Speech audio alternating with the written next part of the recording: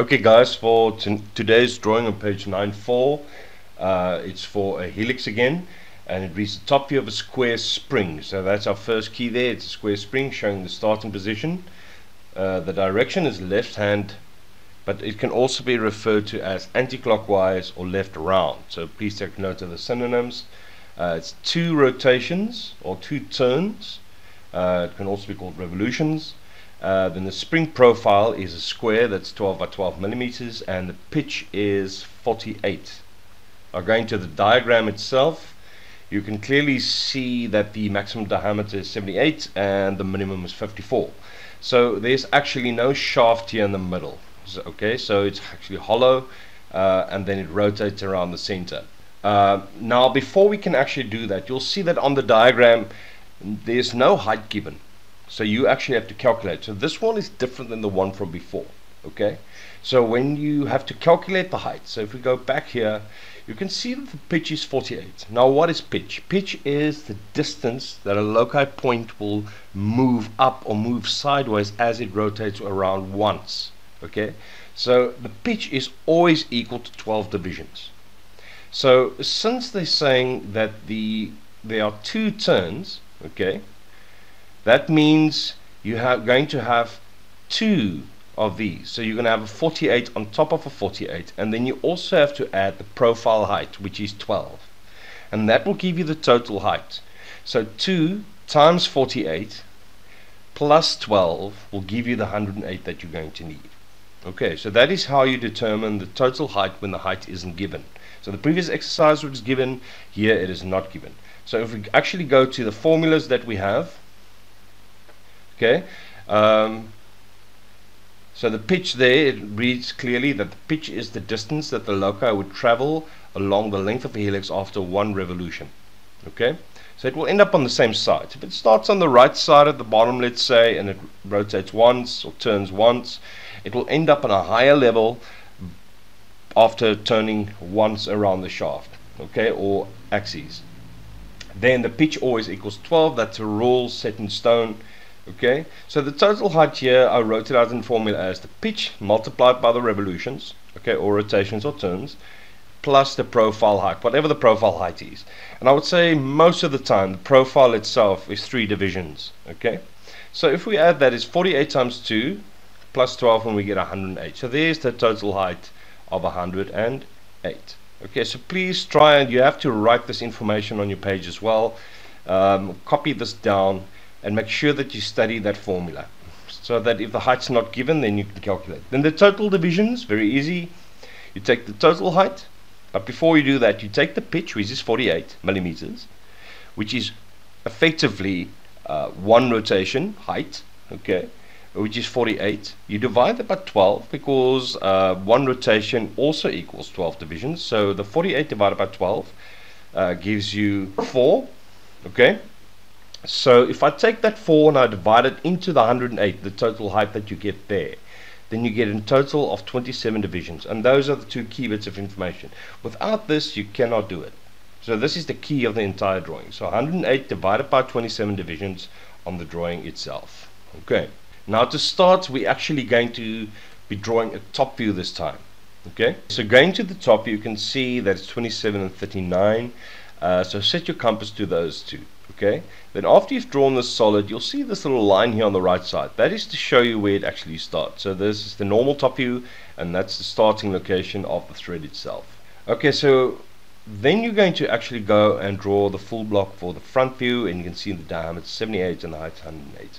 Okay, then after that, you're going to add your center as normal, and then you're going to do the divisions. And just to recap, remember guys, you draw a line at any length, at any angle, you mark down any distance on there as long as they're the same. I don't even measure that. I take my compass, I move it open a little bit, and I just keep marking the points on the line, 27 of them. Please take note that's 0, so that's 1, 2, 3, not 1, 2, 3. Okay, so this is 0, not 1, that's 1, and this point is number 27. You draw that line, you put your set square on that line, put a ruler underneath, and you just shift down your set square, and you draw the other lines, and then you can draw them across to your front view.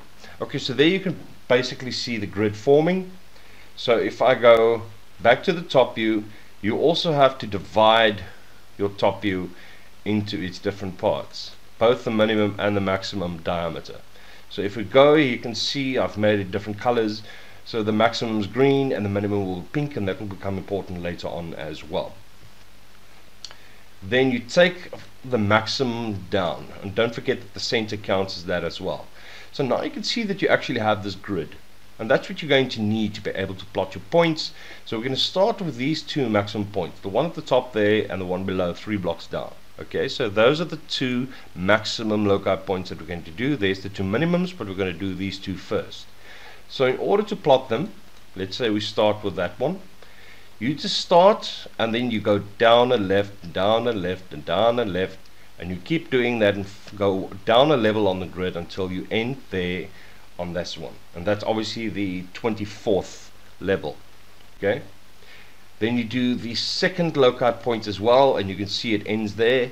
Okay, so that will actually end on number 27, and there's the maximum loci points going around. Now obviously you want to lightly connect those with your pencil. You're not going to do it dark yet, but you do want to connect them with light lines. Okay, so after that, now why did I draw this solid? Now remember that it starts here at the top. They tell you it starts on the right side of the top, and that it goes left round or left-handed. Okay, but if we follow it down, it goes half rotation, 1 rotation, 1.5 rotations, 2 rotations. So you could also argue that it starts here. It doesn't actually matter from which side you draw it. So if it starts here at the bottom right and it goes left round, okay, then this will be solid. Why? Because a left and a right combination is solid first. So if we start on the left and we go right round like here, it would have been solid first.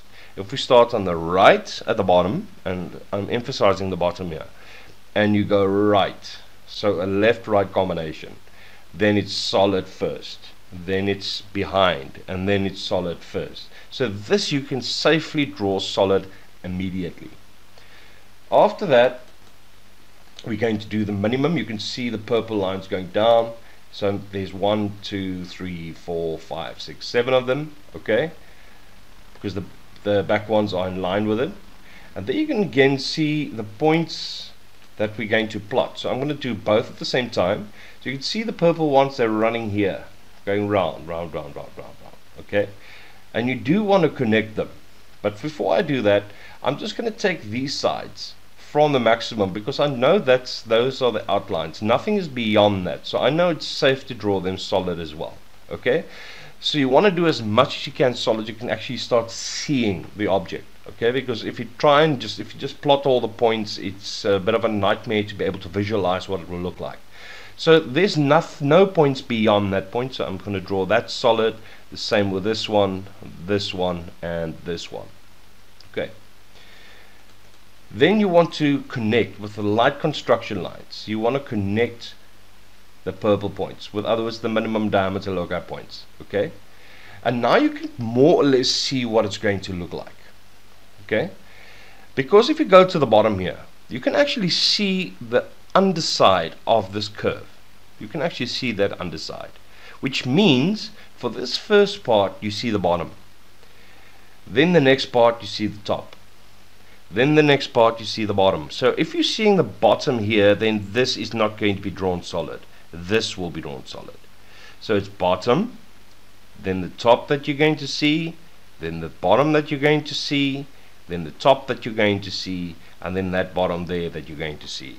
And once you know that, you can actually just go and start and you make it solid, and then you are done. Okay, so last but not least, you do want to just finish the drawing by making that solid on the corner.